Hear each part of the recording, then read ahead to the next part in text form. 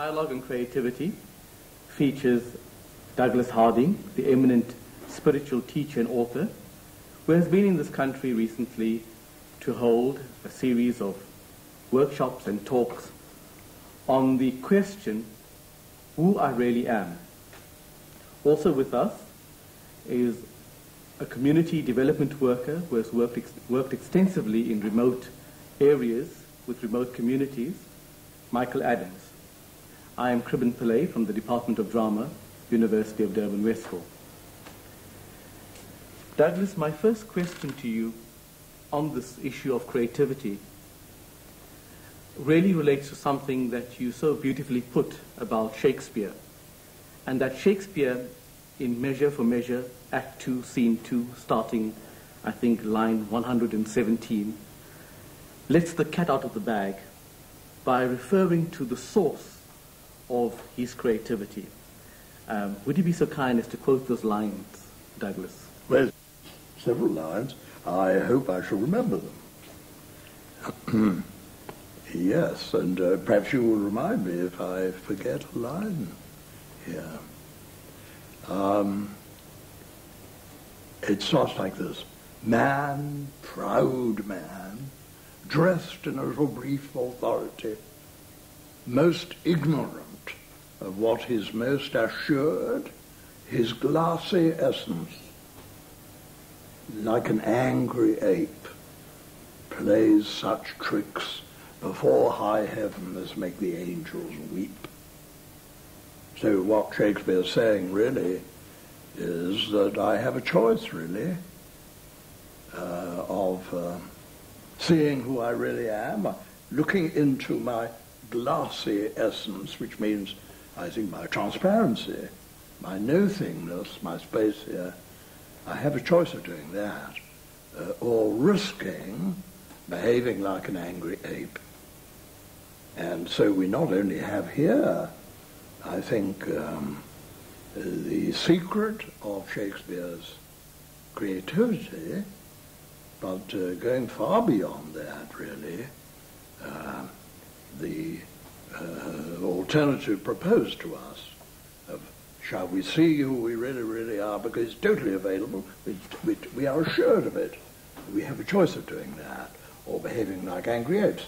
Well, you could say, I suppose, that angry apes are not, really, it's unfair to apes, of course, but angry apes, or apes of any kind, are not too creative, are they? But when you see who you really, really are, then you will not make the angels weep, and the apes, you would be transcending your ape nature. So that is the quotation from Measure for Measure. Douglas, this is central to your teachings. Who am I really? Yes. What is my real nature? Yes. And somehow I get the feel that if that is discovered, yes, experienced, then we are actually tapping into the source of all creation. Yes. But how practical is this? And what do you mean by seeing into one's nature? And what indeed do we mean by creativity? Yes. I wonder whether we could start with this question of what creativity really is. I mean, that's the subject of this conversation. And I would suggest that creativity means the arrival of something unpredictable, something new in the world. Of course, it's got many, many connections with the old, but in important respects, it is breaking with the old and discovering that which could not be predicted from the old, which is a surprise, an astonishment, a revelation. And that can only be from the end, to a certain extent anyway, from the ending of the old and starting fresh, making a fresh start from nothing. Look, the old comes to an end, and if it doesn't, it's not creative. The next move is not creative. It's a furthering of the old stuff. Well, certainly the old stuff is reflected in the new stuff, but there is an essential element in the new stuff of that which could not be predicted, which is inspirational, which, as you suggest, is coming from the source here. And we shall need to look at the source to check what Shakespeare says about its availability, have a look into it now, or presently have a look into it for ourselves, really experience this place we're coming from, where the new can arrive because the old has packed it in.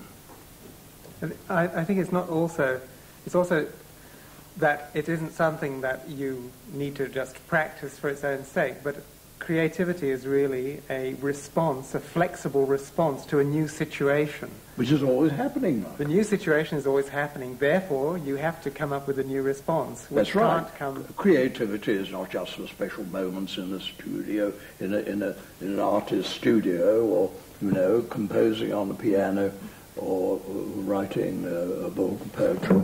Creativity is or should be the very hallmark of our lives. Because every situation is unique, isn't it? I mean, we've never met before in this situation. It's a new situation, and inviting creativity. So creativity is the very stuff of our life. Isn't it, Michael? Yeah, it's how you respond if the car breaks down. It's if you decide that you can get out and fix it, perhaps with a safety pin, then that's creative. Well, that's very creative. If instead you panic and thumb a ride and leave your car there and it gets stripped to bits by burglars, it wasn't a very creative move. Well, you can't always judge creativity by its success, financial or popular. Sometimes creativity can be very uncomfortable in its fruits. But I think a mark of it is that it not only is new, or it contains element of the new, but there is in this new the seed of something which could grow and flourish. I mean, just to be new, after all, is not creative. I mean, I can get a heap of garbage and make a pattern on the floor, which is a new pattern. But it ain't very helpful, is it? Or I can talk gibberish, that's new. One can do that. Talk sort of nonsense talk. And that's not very helpful. That's new. It's not creative. So there's an element in the new which is potentially fruitful. Would you agree with that? You seem to be pointing to this creativity actually being a state of being. Well, I think, Kriben, that it's not only a state of being, it's our true nature. But we veiled it by convention, by subservience to the old, by over-fixation on the old, by habit, the deadening effect of custom and habit and fear to be different. I mean, fear to be different. We fear to stand out. We're inviting trouble, perhaps. We're inviting criticism. We don't like to stand up and be counted and say something new in case we get knocked on the head, you see. And so there are all sorts of ways of avoiding our true nature, which I say is essentially creative. And the environment isn't actually a very controlling factor on your creativity. You may be living under a repressive regime, but if you're not afraid, the creative factor is the one that finds a way of expressing yourself within those confines. Oh, hopefully, yes. Yeah. And sometimes very difficult circumstances are exactly what the doctor ordered for creativity. In fact, I think in the history of man, the most creative periods in the history of our funny old species have been times of very great social difficulty. I mean, what could be more creative than Athens, 500 years before Christ? 600 years before Christ, I mean, at war with the other city-states, a tiny community threatened from outside in many directions. I mean, we are the fruit of that enormous creative thing in Athens of the time Pericles, and then in Renaissance Italy with Dante and the great the beginners of science, and superb artists like Michelangelo and Leonardo and so on. I mean, why? It was a time when those city-states were being horrible to one another. The whole thing, the society was dangerous in a very, very difficult state. But my gosh, what creativity. Elizabethan England, similarly. So I think you're right. I think that difficult times, and I think we all know about that, difficult times, if they're not, well, I don't know whether you can say they shouldn't be too difficult, but certainly difficult times can be very promising for creativity. Douglas, before we go on to look more practically into how one can actually have an entree into this source. We need to talk about that. I think we need to also just clarify for ourselves and open up what seems to be a current direction in regard to this whole business of creativity. And that is creativity is seen as a means to an end, and the end is always some product, something that we can consume. So if I create a good TV sitcom, then I'm regarded as creative. If I write a play, a poem, a piece of music, create a piece of music, then society applauds that as the hallmarks, as it were, of creativity. But I think we're missing something in that kind of attitude, because very often it's not creativity from my own sense of it. It's very often a putting together in slightly different ways old things and calling it one's own, calling it creative. And the other thing is, especially now in colleges and universities, there's this wave of interest in the left brain and the right brain. And we all know the theories that the left brain is concerned with the logical, verbal, analytical sides of ourselves, and the right brain is concerned with more intuitive, the more creative, holistic aspects. But there seems to be something artificial as well about that movement, because it is getting people into a workshop, into an environment, and saying, right, we're now going to stimulate the right brain. And yes, indeed, you can get a group, and I've done this many times, to create a fairly nice poem, or to create the beginnings of a play. But those students or participants in the workshop leave, and there's no real fundamental transformation or no real fundamental insight. They simply have finally what amounts to a gimmick to produce something. And I'm almost certain that after a while that would become a habit, and they would lose it. And then they need something else to stimulate them. So could we just talk about this whole business of the left brain and the right brain, lateral thinking, all these various methods to bring about creative perception, creative actions? Well, I think we hinted on the answer to that question right at the beginning, when you said something about the experience of who we really are. And I think that gets to the root of the matter. If I, in ignorance of who I am, imagining I know who I am, when in fact I don't know anything of the kind, and then getting together and say, oh, I'm going to be creative, I'm going to be creative, it really is not going to work terribly well. I do agree with you. And I think creativity is to some extent a byproduct of something else. And it's a byproduct of being ourself, our genuine self, and living from, experiencing from our center, our true nature, authentically from our direct experience of ourself, right here is who we are, and not from what society tells me I am, looking at me from outside. Nobody out there is in a position to tell me what I'm like here. And we all, I mean, all in our lives, we all allowed ourselves, didn't we, to tell, to take what other people are saying about us here as the truth. And of course there'll be the people out there too far away to know what I am like here. And I am too far away from you to tell you what you're like there. And each of us have to dare to be our own authority at centre.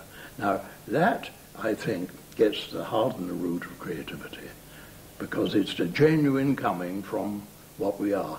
And this, given a chance, is naturally creative.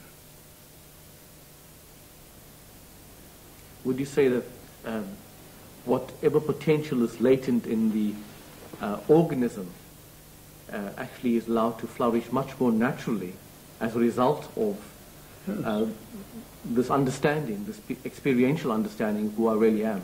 Yes, or vision of who I really am. Then I think that everything I do has got a kind of perfume, a kind of feel of authenticity, and not the feel or perfume or stink, should I say, stink of habit, of reliance on everything I'm told, the media tells me, the language tells me. And there's nothing authentic about me at all, because I'm taking all my cues from outside, none from here. And I'm not an authentic person. But when I really see who I am, not understand so much, I would say, but really see who I am, then I think I tap the resources, which are indeed infinite, and are always coming up with a new. Oh, an objection, though, Douglas, to this that might assail quite a few people is that there is a culture, especially now with Eastern philosophies and religions having come to the West, that we've got to work for this, and it's attainable sometime in the future. Yes. So I'm going to, through some practice or the other, some meditation, whatever it is, I'm going to work at this in order to arrive at this vision, this understanding, and then there will be creativity. Yes. But you radically oppose that, don't you? Well, I would simply say I agree with Shakespeare that we're most assured of it. If we look in the right place at the right time and the right spirit, the right place being right here, in my case, and the right place being right there where you, the viewer, are, if we look in this place, then this is unavoidable, this glassy essence. In other words, a transparent awakeness, shall we say, the root of my nature, the deepest part of me, which is transparent to inspection. Well, that is totally available when I look here in the right place. And when shall I look? Not in the future when I've trained myself to do this, that, and the other, which is putting the thing off endlessly. It's right now, it's available now. At 3 o'clock here in Denver, it's absolutely available now. So we look here, we look now, and in what spirit do we look? We look in the spirit of I'd say an intelligent child, before that child gets run over, and macerated and impregnated with all the indoctrination of language, society, parents, teachers, and all that, and has become inauthentic, imitative. That's the great thing, imitative, and not original. But a child, in the sense, that doesn't have the same sense of the need for self-inquiry at all. No. It's not looking. No, it's not a conscious resting in his or her transparency, but it's a living from it, though. That's why I think children come up with, yes, take painting. Painting is a very good example. I'm very interested in painting. I do a lot myself, and drawing. And I agree with some people who've said that the drawings of a child of 2, 3, 4, 5, like that, are Picasso-like, in their originality. They've always got a freshness. I've seen 1, 2 drawings in your house by your son Corin, which I think I'd love to have done that. I think when you get to his age now, you're getting imitative, of course, and you copy things from books and so on. But I think the drawings of a young child, I would not be, if I were Picasso, I'd not be ashamed to put my name to them. And then you see the blight of habit, convention, imitation comes, and the drawings are inspired no longer, dull as ditch water, imitative, derivative. But Douglas, this seeing who I really am, seeing my glassy essence, my transparency, is it a matter of intellection, of coming to it via thought, or is it a totally different process? Well, we must do it and see. I don't find I can think it. Well, I can think it, but absolutely no good. It doesn't get me home, you know. I've got to actually see it. And it is visible, this source. In fact, the joke is that, Kriben, I think the joke is that it's been said down the ages by people who didn't know, and assumed by the great majority of people, that this source of inspiration, call it spirit, call it glassy essence, give it a religious name like the kingdom of heaven, Atman, Brahman, Allah, the muses in Greek mythology, theology, that this is really inaccessible, and I can see things in the world perfectly clearly. I can see myself in the mirror perfectly clearly. I can see you and Michael now at this time, and the studio and so on. Everything is revealed to me out there, more or less revealed to me. But who I really, really am here is not accessible. And I find exactly the opposite. And Shakespeare, in that quotation from Measure for Measure, says, we are most ignorant of what we're most assured. Well, in other words, have a look and they've got it. And we must do that.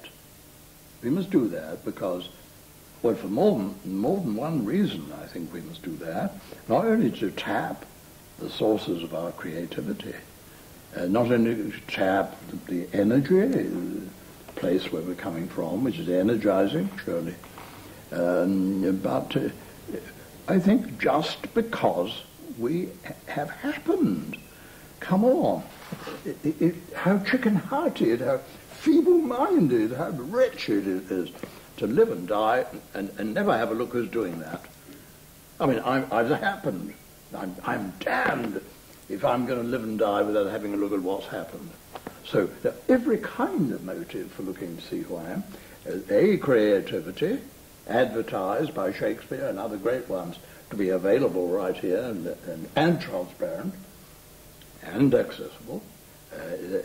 Secondly, I've happened, I'm thankful as having happened, and I'm jolly well going to look at what's happened.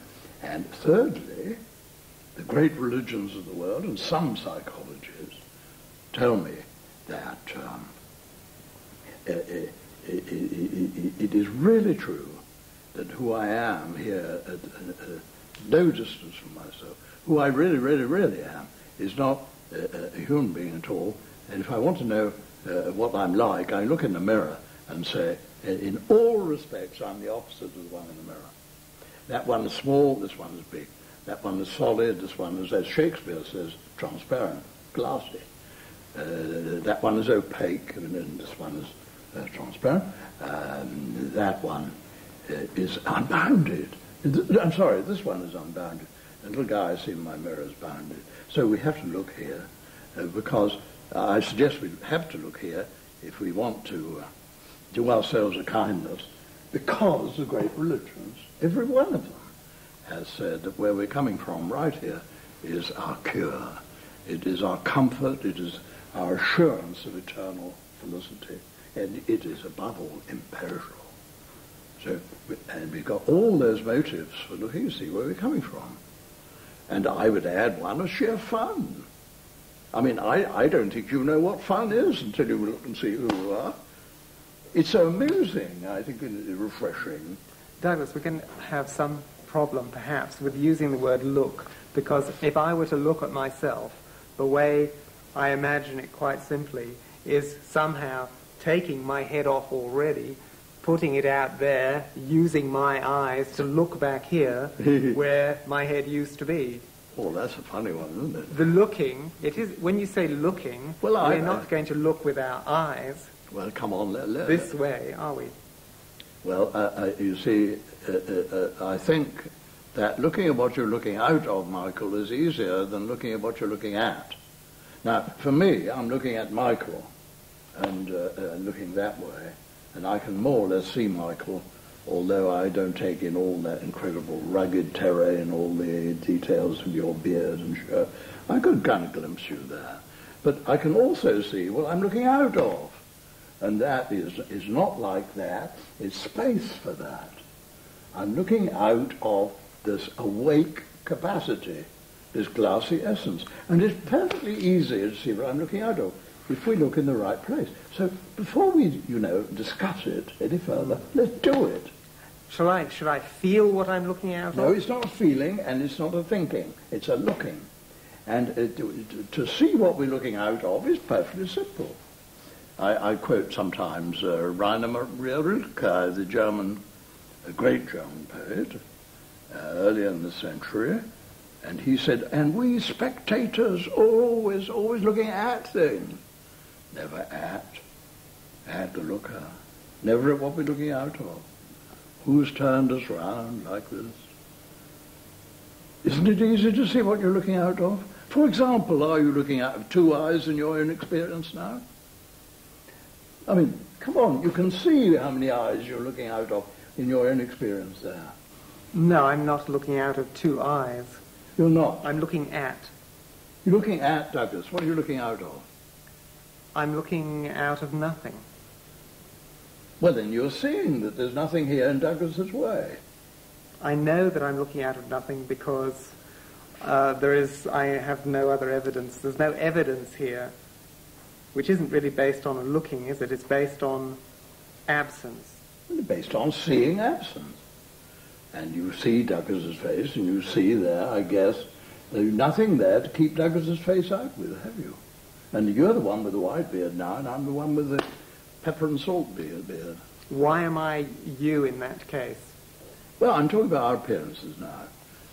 So why am I you? Well, I suggest that you and I are trading faces at this time. If we drop memory and drop imagination and drop prejudice and belief and nonsense of that kind, and just go on present evidence. Look, if my beard went purple, pink, who would know? You would know, because you've got it, darn thing, haven't you? You're the one with the white beard. You know how the light falls. I'm in the studio, all sorts of funny lights around. I have no idea what it looks like, this face. It's your problem, Michael. And your face is my problem, and we're trading faces. And you can see that absence there of anything to keep me out with the greatest of ease. Now, the viewer there, I mean, I appeal to you, the viewer, whether this isn't true. I mean, you've got Douglas's face here in all its detail. I promise you, I don't have that darn thing. It's yours. And you can see the all sorts of things here which are hidden from me because you have my face. And I have Michael's face. He has my face. And Kriben, I am full of you at this time. And so we are not confronting one another. You and I are not like that. It is non-confrontation. And it is what is given there is given to me. That opaqueness called Michael is given to me in what Shakespeare calls a glassy essence and transparency. And Shakespeare got it right. Not only do I see you, do I have your face, but your face is probably going to be some reflection of the face that you see. In other words, if my beard did turn blue at this moment, it's likely that I would see you raising your eyebrows at my appearance. Yeah, but you wouldn't know what I had seen, would you? No, but I would obviously have it would be a reflection of what you were thinking about me. Therefore, does this state of seeing, of placing your face where my face used to be, actually have an effect upon you? Well, that's all secondary stuff. I'm talking about what we're looking out of. And I mean, certainly I see reactions to old Douglas in the world, and I deduce that they may be seeing something here that's not revealed to me, like his beard. But it's all very secondary. You see, I think that the answer to the whole question of creativity is self-knowledge. It is self-realization. It is seeing where we're coming from. And that is the secret of everything. The secret of creativity is the secret of non-confrontation. So we're not confronting one another. We're built open to one another. It's the secret of creativity. It's the secret of energy. Because, I mean, the energy is available from here, because when I hallucinate something here to keep Kriben and you out with, that's so de-energizing, it's so tiring. And I think Shakespeare's enormous energy in producing all those plays in such a short time, acting in them, producing them, incredible creativity, so incredible energy. Where did it come from? It came from who he really was, because he wasn't using it up, putting Shakespeare's face here. And that thing in Measure for Measure gives the clue. Another place in his works, he talks about being eased. Till we be eased by being nothing or no thing. And here I am no thing, but I'm awake, no thing for everything. And I can see that. So let's do a little experiment. I mean, we go on talking. Can we do a little experiment, do you think? Yes. Mm-hmm. That's very important. And I think we've got a nice tool here for indicating this place where our energies rise, where we're coming from, what we're looking out of, who we really are, the source of all creativity. We have a tool for indicating its location, for pointing it out. So if we could all just point, if you would just point to what you're looking out of now, you'll see, I think, there that you're looking out of space, and the space that you're looking out of is filled at the moment with Douglas's face. And if you turn to Michael, it would be filled with Michael's face, and then with Kriben's face. And for myself, I look here and I see I am space for my two friends here.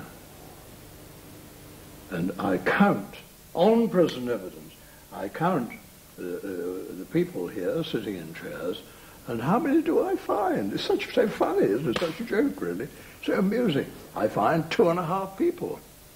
One, Kriben, all there, top to toe, and my friend Michael, all there, top to toe, and Douglas, you know, is there up to here, and here he stops. So there are 2.5 people around there for us. For you, there are 3 people. For you, there are 3 people. For me, 1, 2.5.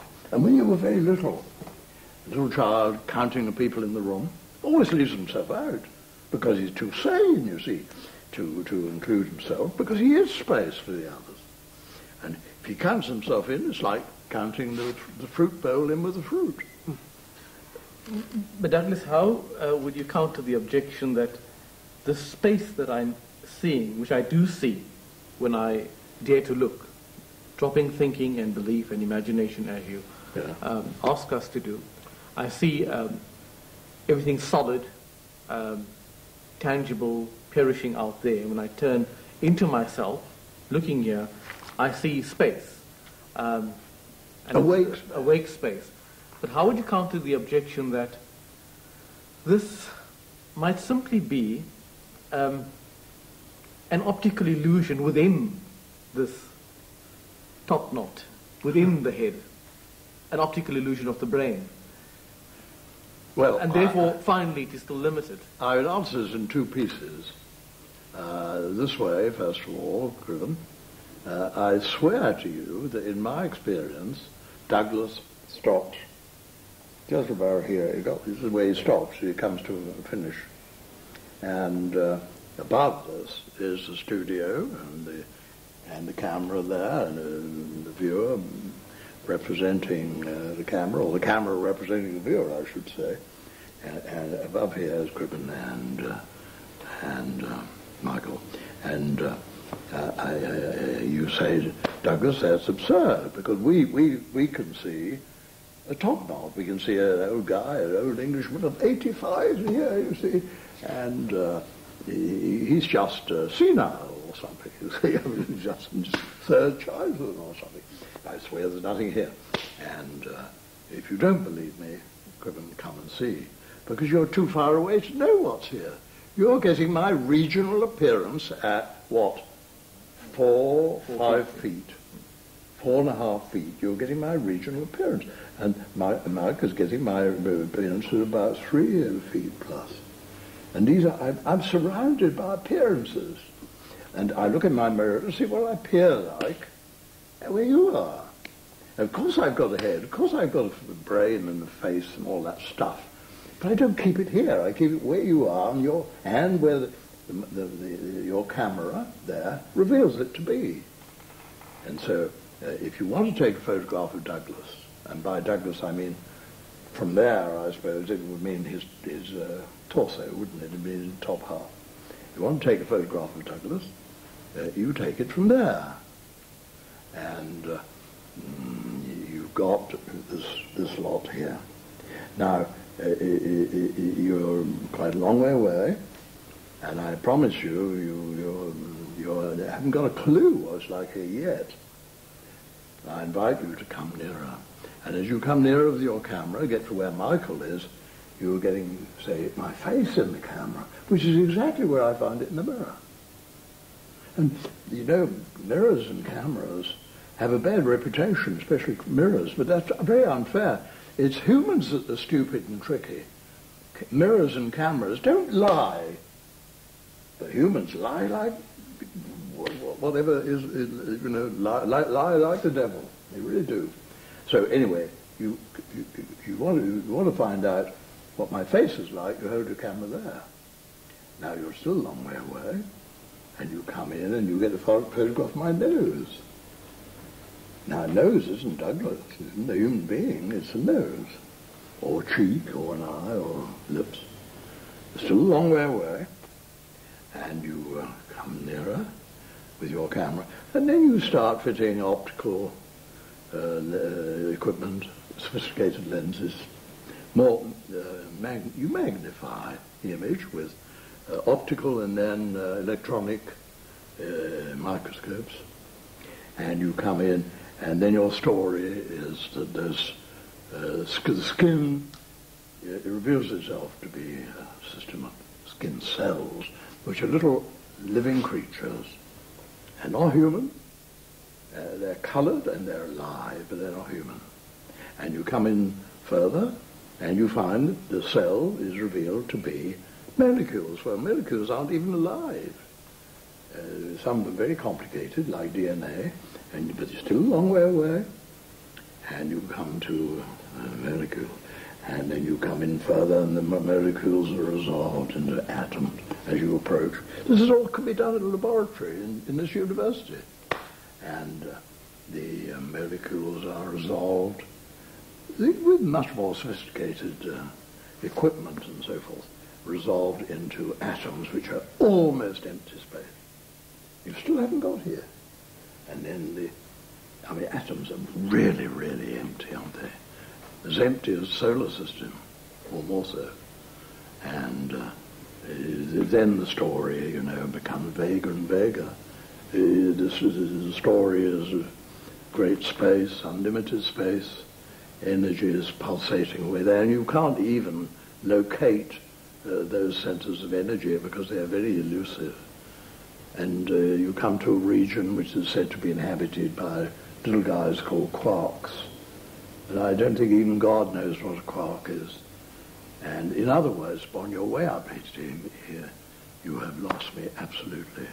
You've come to almost nothing. Now I complete the story, and I say you're quite right, but you can't quite make it to here I complete the story and I find nothing here.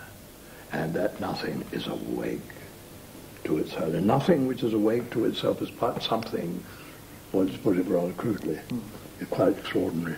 So that's the first half of my answer. And the second really flows from it. Of course I've got brain, of course I've got a head, of course I've got all face, all that kind of thing. Where do I keep the darn thing?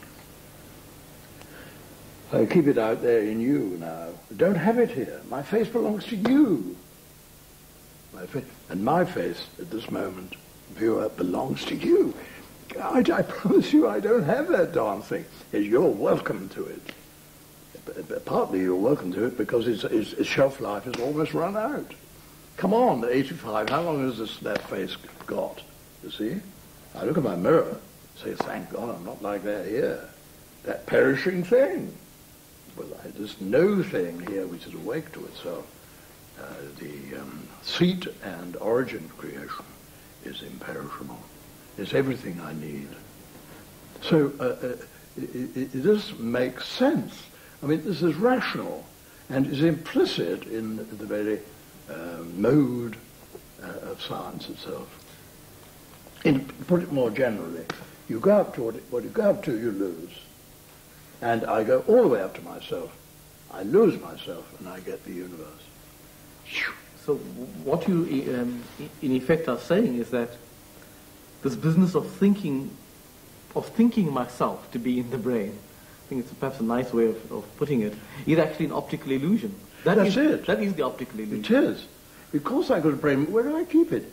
I mean, when a brain surgeon operates on me, trepanning and making holes and digging in scalpels, where does he stay? He doesn't come here. He wouldn't get a brain here because he's gone beyond the brain region. He stays here where he's in receipt of my brain. And see, if I had a plastic thing here, instead of a hairdo, I had a nylon, what would it be? Perspex cranium. And I look at a mirror and say, well, that's where I've got to meet my brain, you see, behind that Perspex box. That's where I keep my face. That's where I keep it over there, in you, for the brain surgeon. But it's the brain surgeon comes nearer, he leaves the brain behind, and he's in receipt of brain cells. And he comes nearer still in receipt of molecules. What use are they? Out here to operate on me, he's got to stay there, hasn't he? What seems to be the elegance of this, Douglas, is that in one stroke you actually, I see that I am you.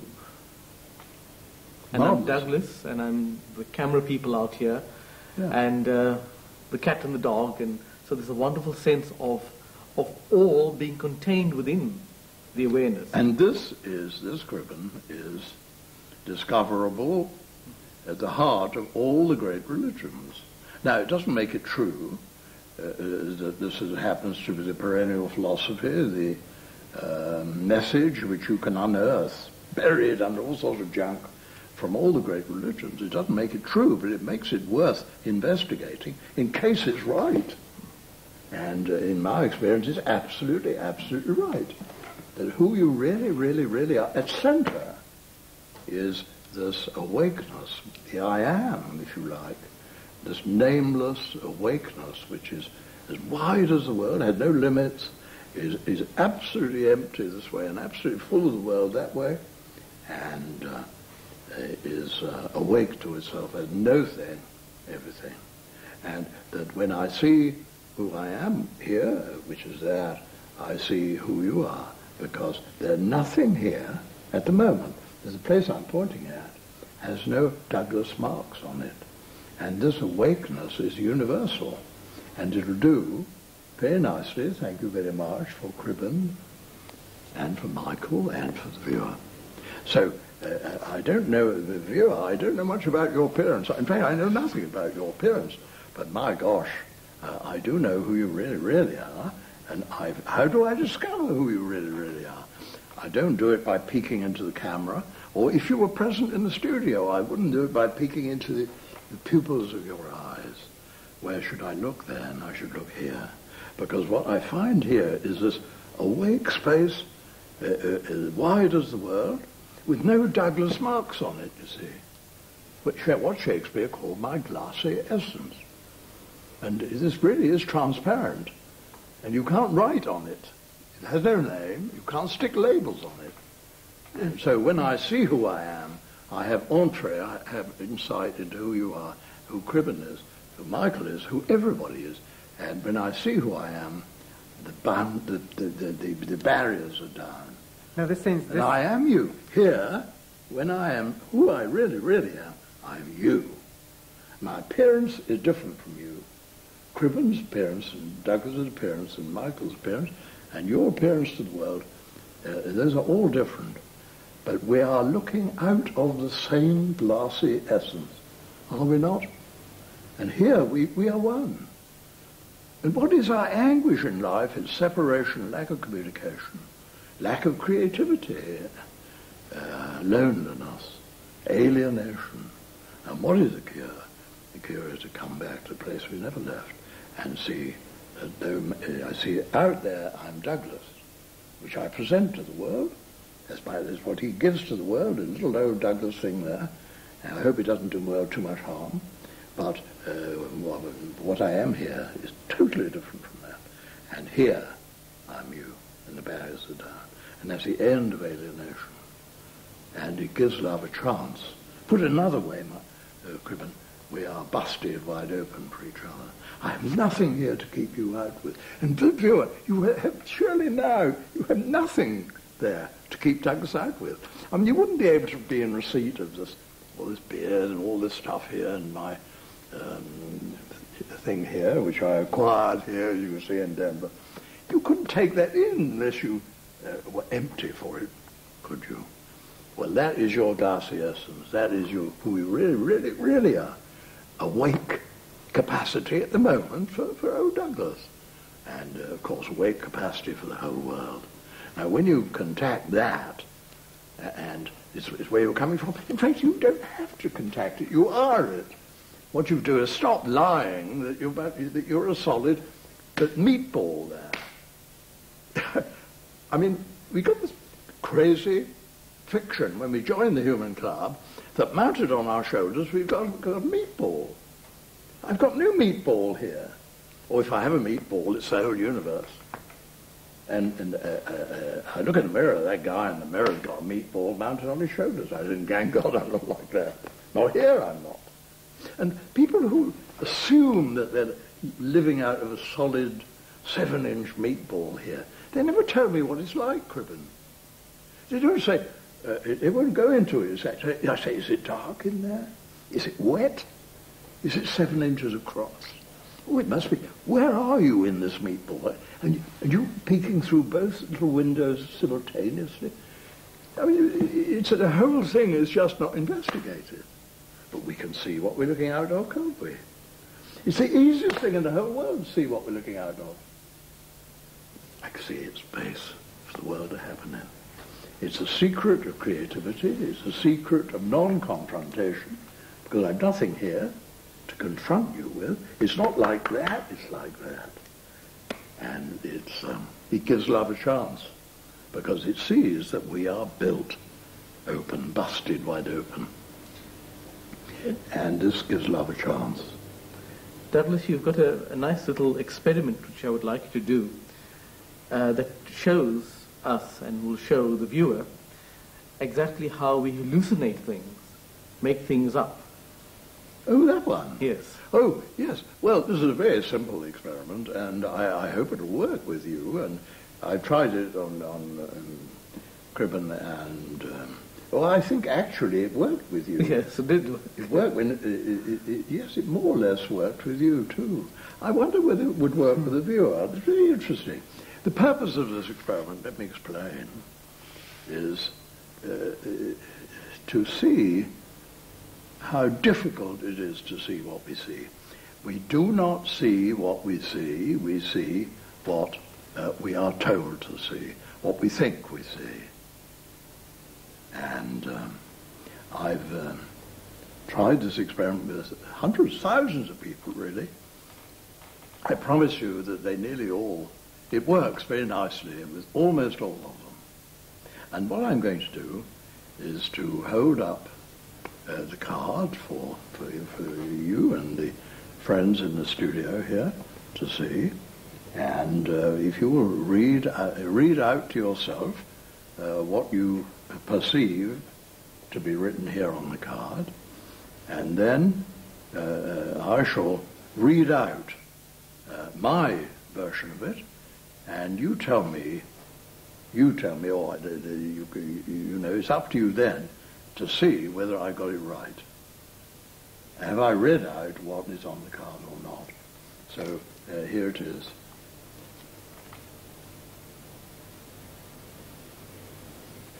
Read it very carefully, very carefully. I think friends in the studio here doing his camera work could do that. It's very interesting for them, I think. And you can have another look here. Now, I'm going to read out a version of it, and it's for you to say whether I'm doing it right or not. Reading out what's actually on the card. Do you see what you see or what you want to see? Do you see what you see or what you want to see? Is that what's written on the card? Do you see what you see or what you want to see? Well, have another check.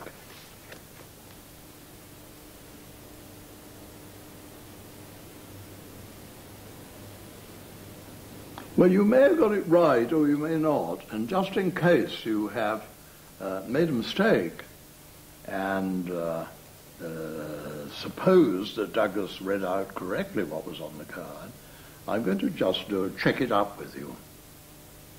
And when I point to a word here, will you yourself say that word loud to yourself, or whisper it if you like.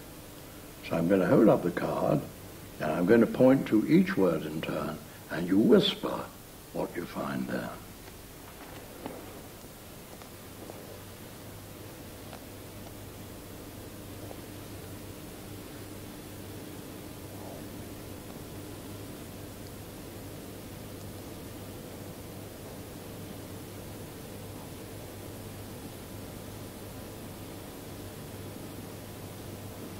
I think last time we tried it in the Durban area, I think about 3 people out of 35 got it, didn't they? Yes. 3 out of 35. And at home in Acton, where I live in England, we had this written up on the door of the toilet, you see, inside, so people had ample opportunity to look at it. And one friend looked at it for hours, for ages and ages, and eventually copied it down. And still she couldn't see the duplication. We do not see what we see. We see what we think we see or what we're told to see. And one of the things that it doesn't matter about that, but it is damaging to hallucinate something here to keep Kriben out with, hallucinate a block here to keep Michael out with, to hallucinate something here to keep you out with. So I say, keep out, keep out. I've got one. I have nothing here in your way, viewer, absolutely nothing in your way. And I think you have nothing in my way. And we're not confronting, we're not face to face. It is face to space, face to space. And it's not confrontation, it is like that. Each busted wide open for the other, which means that we're built for non-confrontation, we're built for loving. Now, I'm not talking about the feeling of love and sentimentality and all that. I'm talking about the ground, the basis from which love can grow naturally. But coming back to our main topic of inspiration, where does the inspiration come from? Does it come from that guy in my mirror that confronts, that's a solid thing there for keeping you out with? Does my inspiration come from that? This one has no resources. This one's a picture. It's just like a picture of Uncle George on the wall, isn't it? The thing is, the guy in the mirror is not me, it's a picture at that range, varying from the nearer pictures, varying from the further pictures. It's not who I am, and it has no resources. But this one here, when you look at, really look at where you're coming from, what the resources of this are infinite. And it goes on and on forever. A glassy essence of transparency. And I say it is the source here of everything, absolutely everything, and above all of the new, of the creative. Sorry. Yeah, I just have a question, an idea that what you hang in there isn't even your own face as you look in the mirror. Very often, if you're a child and you watch Fred Flintstone on television every Friday afternoon, you may hang there the face of a character from the television show. If you watch a lot of advertising and you identify with the Marlboro Man, you may hang the face of the Marlboro Man here. And you may, if you go to a film and you see a hero, you may walk out and you may be that person. Have you ever felt that? If you go to a movie and you really identify with somebody, when you come out, you feel, you act as though you were that person. Imitative. Yes, yeah, you feel as though you are that person. Yes. So it's not necessarily, it's just the hanging of any impression of yourself that is stereotyped in any way at all, which is the danger. Yes, well, I mean, I'm space for that face, but I'm space for all the other faces too. And I'm certainly influenced by every face that fills my space. And I'm grateful for it because it needs filling, doesn't it? Transparency is no good without, the space is no good without the filling. But you can get hooked on one piece of filling, and in fact the whole world is available. The world of all the creatures in the world, all the people in the world are there, ready to fill out your space. What about the person who says, all right, Douglas, I get the point about not only looking outward, which has been the human condition thus far, but also turning inward, so there's a two-way looking, as it were, and begin to see the point of going beyond the identification with the image of oneself and actually being the no-self. Yeah. But, that's all well and good, but I'm stuck here with a whole host of conditioned impulses, emotional reactions, which all also make up me. In fact, in many ways, are much more powerful than a visual picture I might have of myself. So someone comes into the studio and says, the campus is burning down, as it was kind of yesterday, which is another aspect of this whole dialogue of creativity, finding a way into a non-violent self. But I hear that exclamation, there's fire outside, and immediately, I become my responses. I become racist, I become angry, I become bitter, I become all those things that might propel me into all kinds of very foolish actions. Now, how do I deal with that cluster of responses at the emotional level, and which also become part of the organism? Yes. Well, I think, first of all, we need to limit our inquiry to what that inquiry is about, and not introduce important to the situation other considerations until we've looked at this particular point which we're investigating. And I was investigating the physical thing here. Am I open to or not? It leaves, as you rightly say, the question of my negative and indeed positive feelings, thoughts, and so on unresolved so far. But having got the physical facts right, now we can proceed to that mind stuff. And I find, when I really look here, I find here capacity, just like capacity for the shape of your face. I find capacity for the color of your face. I find capacity or room for your opacity, to my transparency here. Now, the world, Kriben, I have all sorts of ideas about Kriben. I've known him for the last 12 days and come to know him. And when I look at you, all sorts of ideas and memories and conversations we've had, you have become, for me, not just an idea living, I don't know how many thousand, a gentleman living, I don't know how many thousand miles away from me in England. You become a real person, clothed with all sorts of feelings and thoughts. And so it is with the whole world. The world comes to me clothed with meaning, with some of it's frightening, some of it is cruel, some of it is beautiful, some of it is repulsive. The whole world is structured, or shall I say, the whole world is for me enlivened, enriched, decorated, and elaborated with all that mental stuff.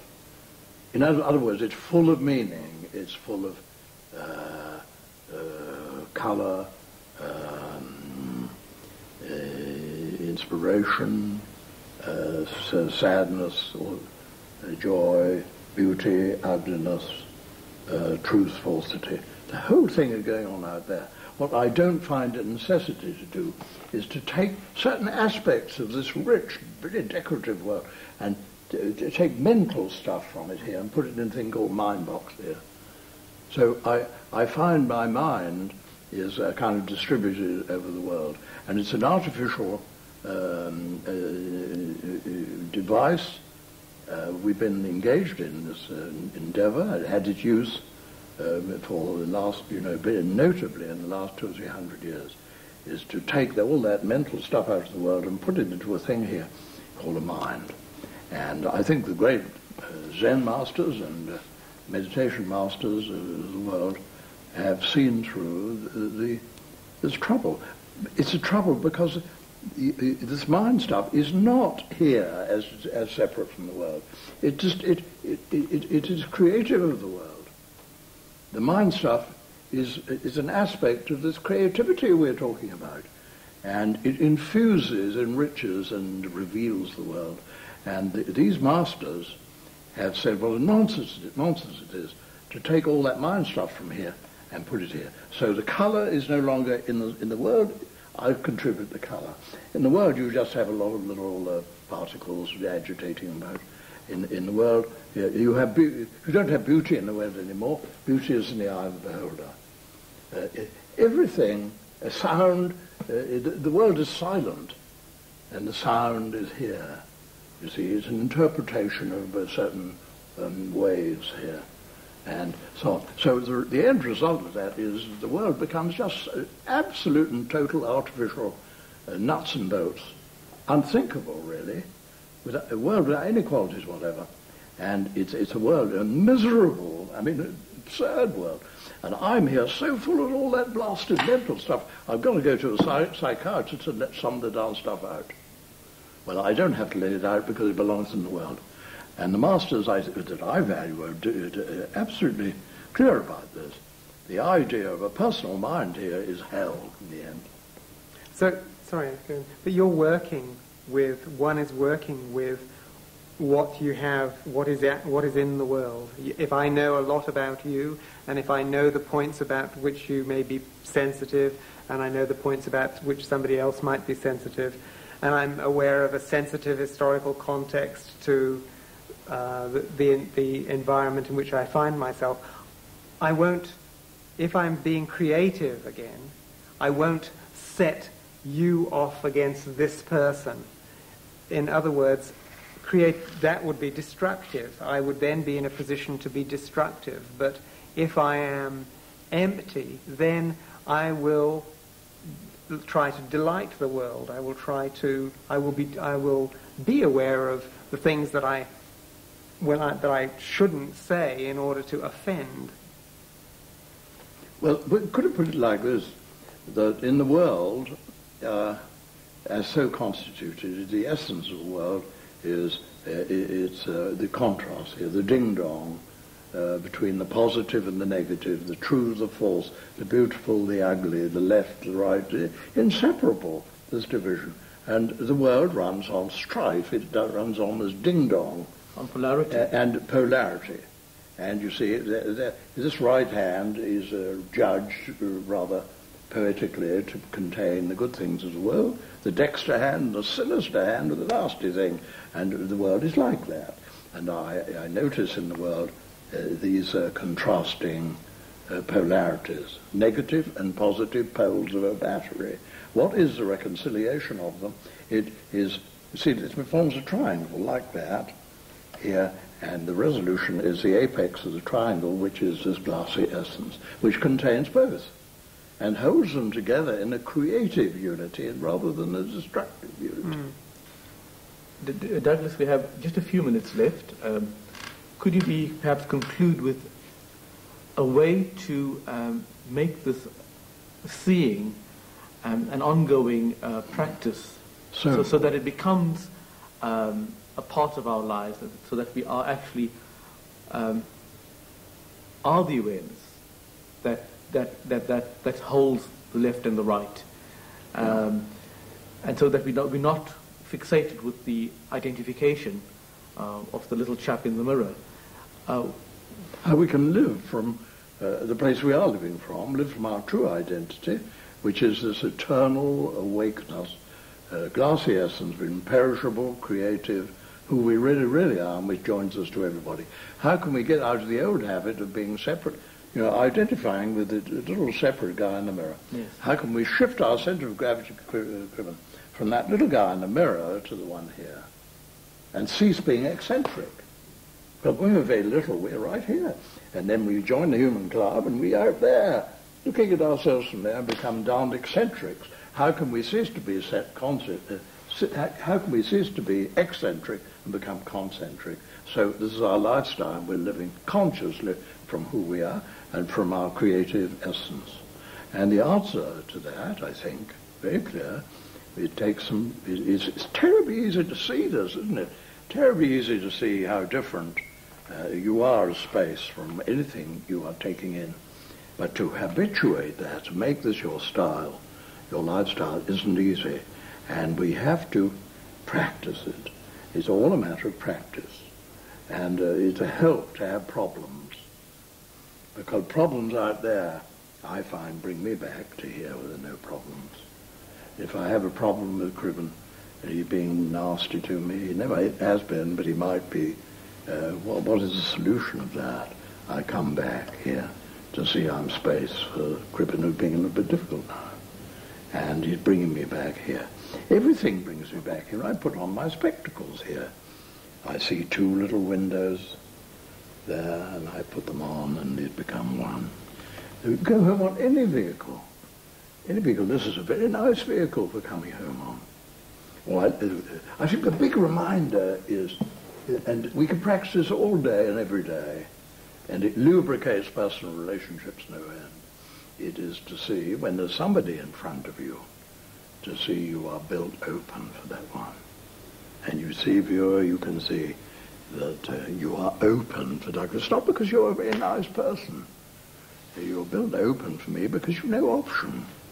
And you keep this going in all your personal relationships, and you see that whatever face you have here, it's space at your end. And you, viewer, I suggest you this is a joke really, you've never been face to face symmetrically with anyone in your whole life.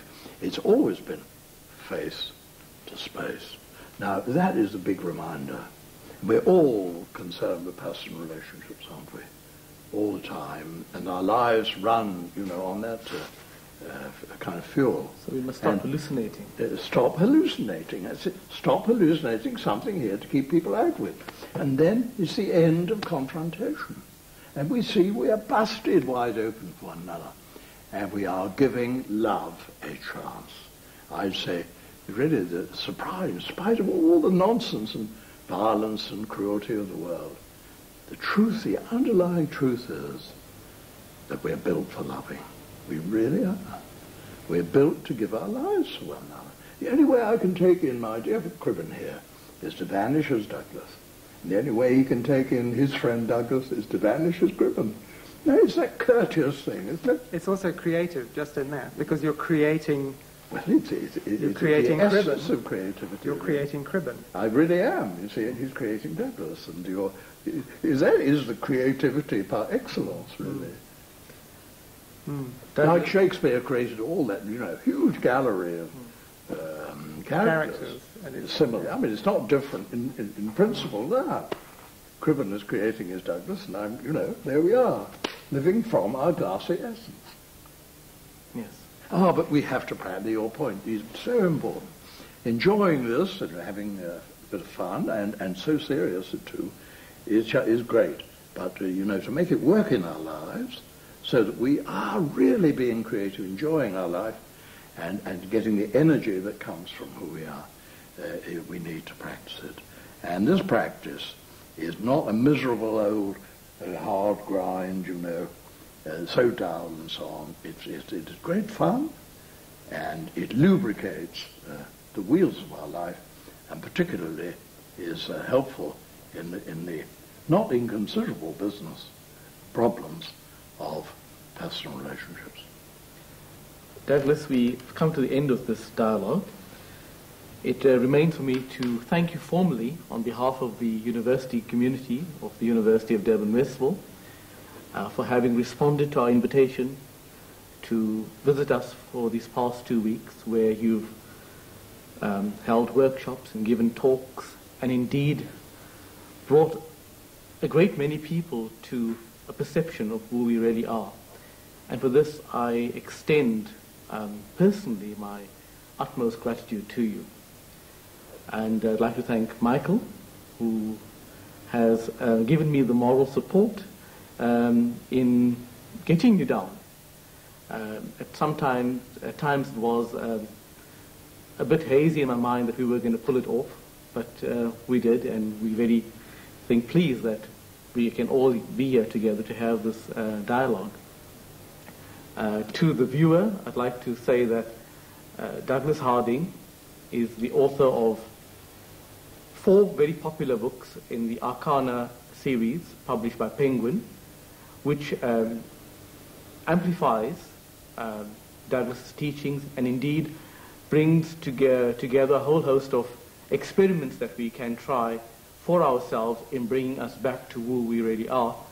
The books are On Having No Head, The Little Book of Life and Death, Head of Stress, and a remarkable didactic novel entitled The Trial of the Man Who Said He Was God. Thank you very much.